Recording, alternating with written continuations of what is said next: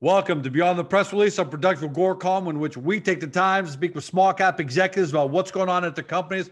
With us today, happy to have him for the first time ever, Jean-Charles Phaneuf. He's CEO of CRL Data Solutions, trades on the CSE under the stock symbol CRL, in the US under CDTAF, and for our friends in Europe on Frankfurt under 7C5. Now look, when we think about Internet of Things, IoT, 99% of us will think about smart homes, in which some or all devices are connected to the internet. In order for the smart home to work, it has to collect data for monitoring, like the outside temperature, controlling, adjust the thermostat, and transferring information to other devices to also adjust. In short, IoT and smart homes allow specific actions to be automatically taken when certain situations arrive. CRL Data does this, but for big industry. It's industrial Internet of Things. Industrial Internet of Things, as you can imagine, generates significantly more data than our smart home. So the company, CRL Data, utilizes artificial intelligence, machine learning, and cloud computing to monitor, predict, prescribe, diagnose, and more. More than just lip service, over 100 clients and cities utilizing its solution for water treatment and wastewater plant. Company just closed a $5.6 million private placement. Last year did over $3 million in revenue. Some big things going on this year. And this market is $161 billion in 2019, almost $1 trillion by 2027. Let's talk about it. JC, welcome to the show. Thank you, George. Thank you for the introduction. That's exciting. You have an exciting company, don't you? For sure. Well, I arrived 90 days ago and I just blinked. It's like I'm blinking my eyes right now. But it was like yesterday. Great time. Exciting time. Especially when you're succeeding. So let's talk about some things you've done. But before I talk about that, the industrial Internet of Things is a massive market. How has a small cap company, so I've got to assume there's huge competition there. How is a small cap company like CRL Data won so much business already? And I know you're still growing, but just to get to this point, what's the secret formula? Well, yeah, you're right.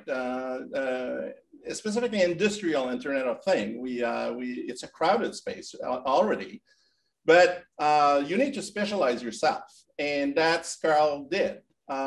We are good.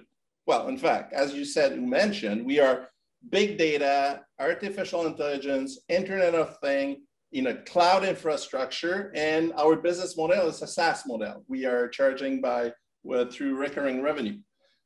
But our forte, it's really time series data. Data that we put a timestamp on it.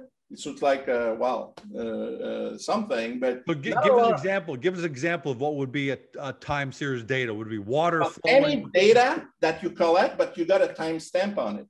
Now, okay. When you want to do AI with that, it's really, really complicated because you're mixing a lot of data with different timestamps, and that's what we masterize.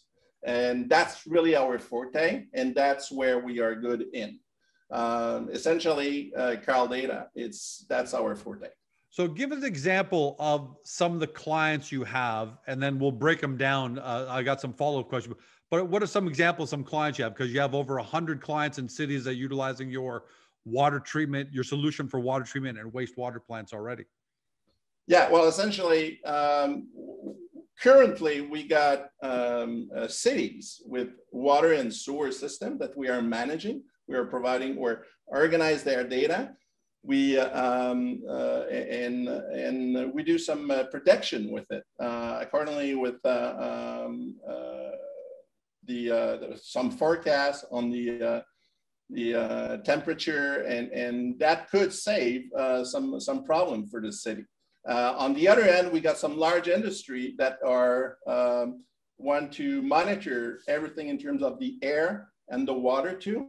And that's our two area that we are in currently. What kind of revenue do you generate typically on a typical? I know they're all different; they're probably very unique. But typically, what kind of annual revenue do you earn on a typical customer? Well, typical customer currently we are talking between, it's depending if they are on ongoing basis, but usually they are between 50 to 100 per 100K per year, but on a monthly basis. That's our target client right now. How do you guys go about getting your clients, JC? Because obviously they're, you know, the cities, you know who you have to get to, but do you guys have an internal force? Is it a partnership model? How do you go about getting these customers to even talk to you, let alone win the business? Currently both, in fact. We go direct on some case because some cities are equipped, but some cities like to work with engineering firm. And we are partnering with a series of engineering firms that like our environment, our software. And we have some good thing for them in the future because we will give them more and more latitude with some new features that will come in the product this year that we developed essentially through a super cluster project that we did in collaboration with Tech Resource, with Microsoft, BC Genome, University of Victoria, that we are finishing right now. But those technology will be integrated in our product this year, and to the benefit of the current client and our current partners. But more importantly, in addition to that, we got a pretty aggressive expansion plan with those new technology that we will flip in product. Okay, so I'm glad you said that about expansion plan. So what does the pathway to revenue look like next 12 months, 36 months, 5 years? I'm not asking for projections, but where do you think you've already did $3 million? So that's fantastic. That means you're way beyond a concept and you guys are actually executing. How do you go about, so where are you guys going to grow revenue? Is it going to be all from the water treatment, wastewater plants, from other things? Talk to us about your pathway to revenue and growth. I put over the last 90 days a pretty aggressive plan where we take care of the finance, the finance, the people, and now we are working on partnership. But essentially, we have three growth vectors. The first one is our current clientele. We want to increase the use of our machine learning and artificial intelligence with our current client and do more that mean on the water, sewage and solid waste management and environmental monitoring as a service. We are doing artificial intelligence, but we could do more now. We have more capabilities, and that we will upsell and cross-sell more into those sectors. In addition to that, with those new capabilities that I just mentioned before, we want to leverage those customer base. We are pretty present everywhere in North America, east, west, north, south. It's a great opportunity for us with the new type of features to go through over those 100 cities and expand in other vectors of smart cities, because now we're in water and sewer mainly, but a lot of other opportunities to handle the time series data that I was talking about previously and do some prediction with it and bring value to them. And that's our second. And I love that one before we move on to the third, because smart cities are just going to explode and become the future, right? For everything, water, energy, traffic, you name it. Crime prevention, all of that. So fair to say, JC, that you guys are literally growing into an exploding marketplace. Exactly. But we concentrate on time series data. And as I said, we need to be disciplined. And the last portion, I would say, it's we want to expand in other smart connected space where we feel that you got a lot of time series data and we could do some great prediction with it. And the first one that we just announced is the renewable energy area, where we got a great opportunity to bring value on maintenance or protection on maintenance to save money and make more money to our client. And we got some other area that we are looking at right now in that field too. Yeah, what are those areas? Because time series data seems fascinating. You've piqued our interest here. So, what other areas do you foresee in the future that you're going to be targeting? Well, let's start by the renewable energy. Yeah. We got one component, and the reason for we go there, we found a great partner in maintenance on solar park and wind park.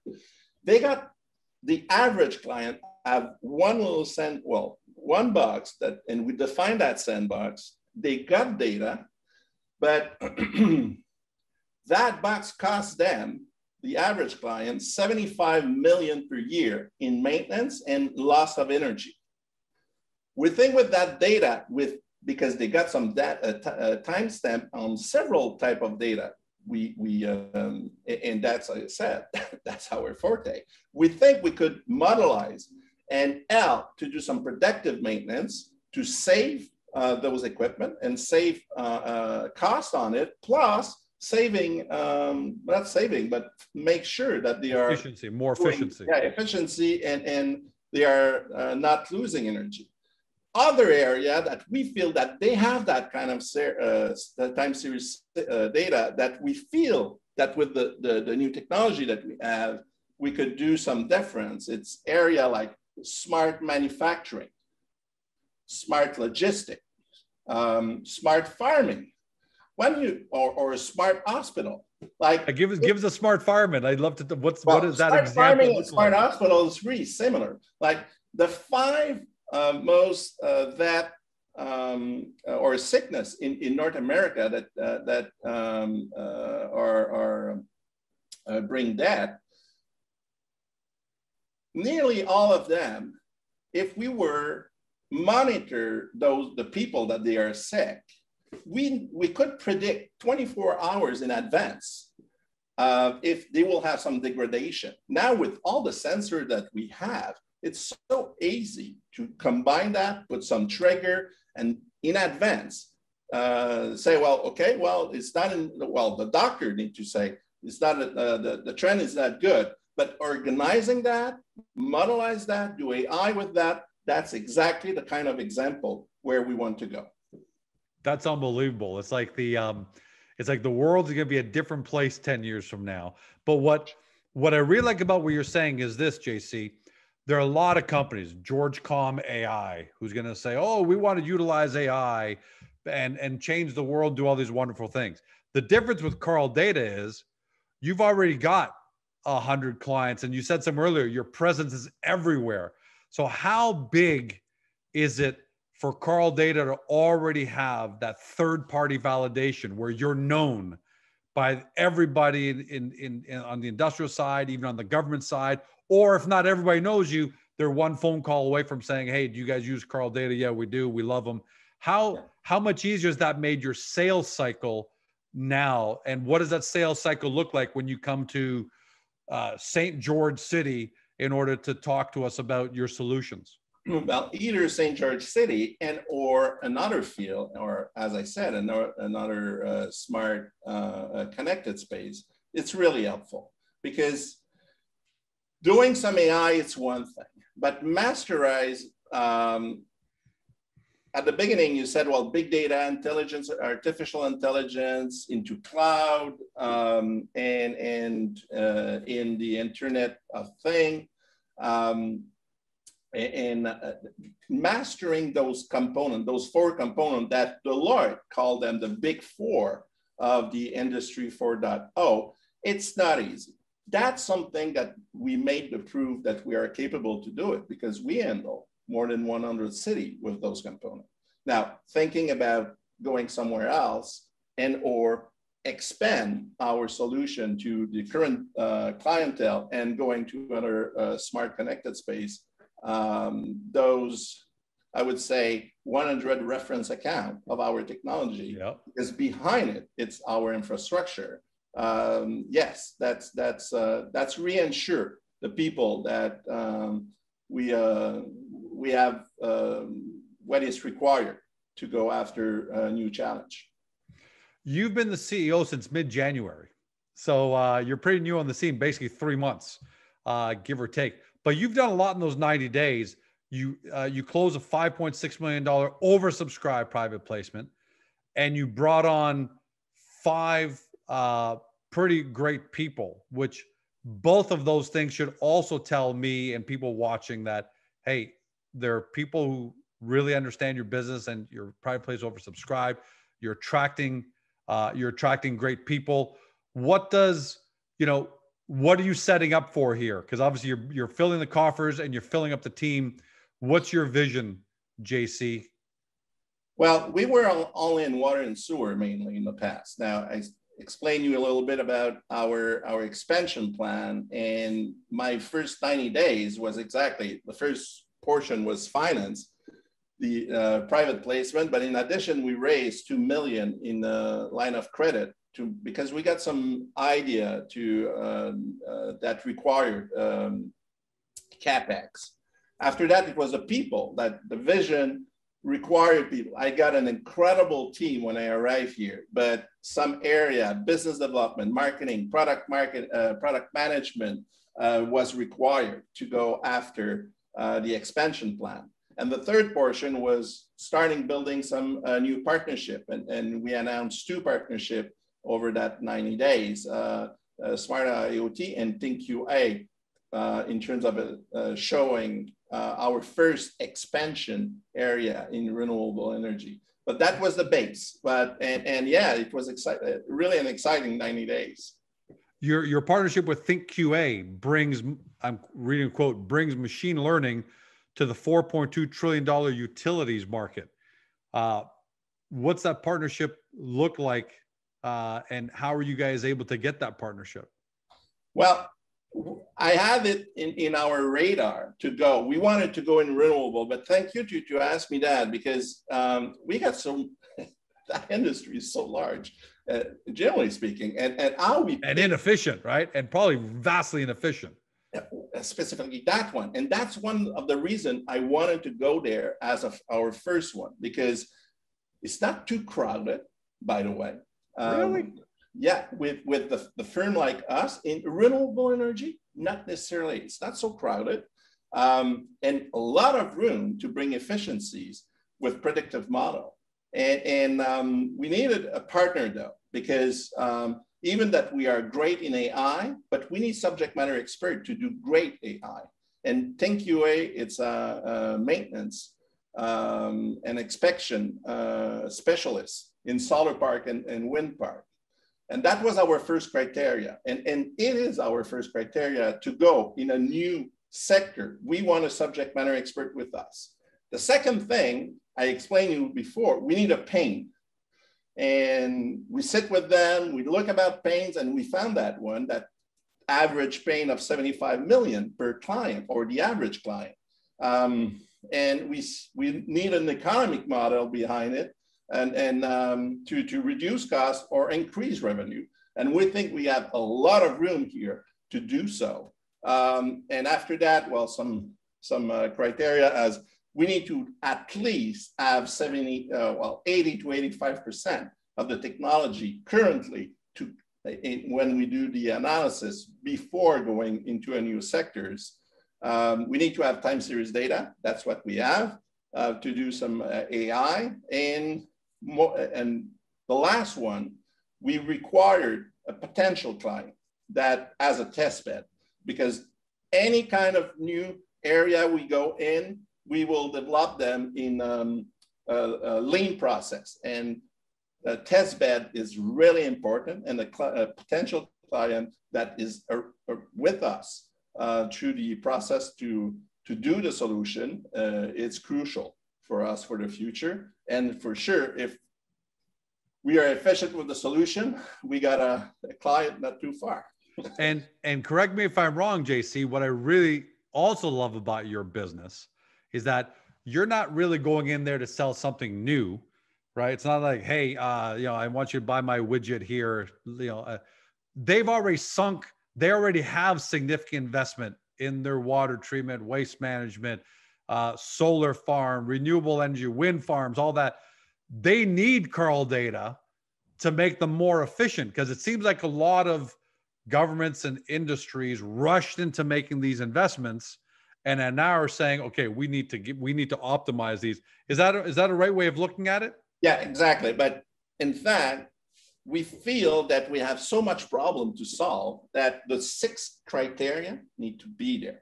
If we got those 6 business criteria, we feel that we could be successful and disciplined. And yes, having and resolving problem where we won't be a must-have in terms of a solution, but a solution that is required to be more efficient. Yeah, that just makes all the sense in the world. And given the fact that you already have the clients, the products, the partnerships, you have the and you have the third-party validation, you have the reputation. I'm going to leave this last word to you, but kind of walking down that way, is fair to say that the future looks very, very bright for Carl Data, and you guys are just embarking on your path? Well, we are ambitious and we are grateful to be in the space. And the beauty of it, it's the market value at more than 16 times organization that they are in a SaaS recurring revenue model. Now, that means with discipline and success, great potential to create value for our shareholder. And for everyone watching at home, SaaS is software as a service, which is recurring, predictable, and gets a much, this is known throughout the entire industry, the financial industry, gets a much higher multiple because of that, because it's almost like you're in now and it's just rinse and repeat all over again. And that's the business model that you guys have, right, JC? Exactly. And yeah, we go only for SaaS revenue model. Congratulations on what you've accomplished your first 3 months. Because of the nature of Carl Data, we could talk about AI, artificial intelligence, machine learning, big data as a service, all of this for hours. But I think what we want to accomplish here is make sure the world knows, here's a company, Carl Data, here's the industry it's in, and here's where it's already proven itself. So it's on the growth path.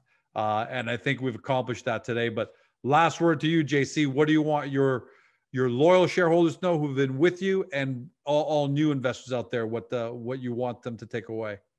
Well, in fact, as I said, we are ambitious and we are disciplined. And we feel that we will create a lot of value for our stakeholder and our shareholder in the future, in the near future. That's clear that in our mind that we are on the right path right now. We got all the ingredient that it was required that we put in place over the last 90 days, and now we are executing. Yep, and you've got the money behind you, you've got the team behind you, so can't wait to have you back. But congratulations on what you've done in 90 days. If leaders of countries could accomplish what you've accomplished for Carl Data in the first 9 days, they'd be ecstatic. So for you to do that for Carl Data is great, JC. Thanks for joining us, and can't wait to have you back again. Thank you very much, George. For everybody at home, you've been watching, or if you've been listening by podcast on Spotify, Google, Apple, or your favorite podcast platform, to Jean-Charles Phaneuf, CEO of Carl Data Solutions, trades on the CSC on the stock symbol CRL, in the US, CDTAF, and for our friends in Europe on Frankfurt under 7C5. Look, you all know at home that Agoracom's been saying that this decade is going to be the one in which emerging technologies, AI, AR, SaaS, cloud computing, are going to completely change the economy, and in our opinion is going to create 3 times more wealth than the last 3 decades combined. So that's the good news. But what comes with that is we're not all familiar with AI and machine learning and all of these new concepts and industrial IoT, let alone IoT.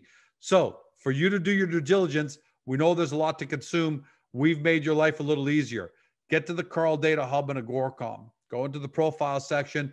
What we've done there is give you a good layman's overview of what Carl Data does, so you can really get a feel for it. And then link over to the company's website, either from the profile section there, or you can see it right over JC's head, carlsolutions.com. Get there. Fantastic information for you to review, real deep dive detail for you to get into. And hopefully you discovered your next great small cap emerging technology company. Don't say we didn't tell you so. Have a great day. See you next time. Thank you.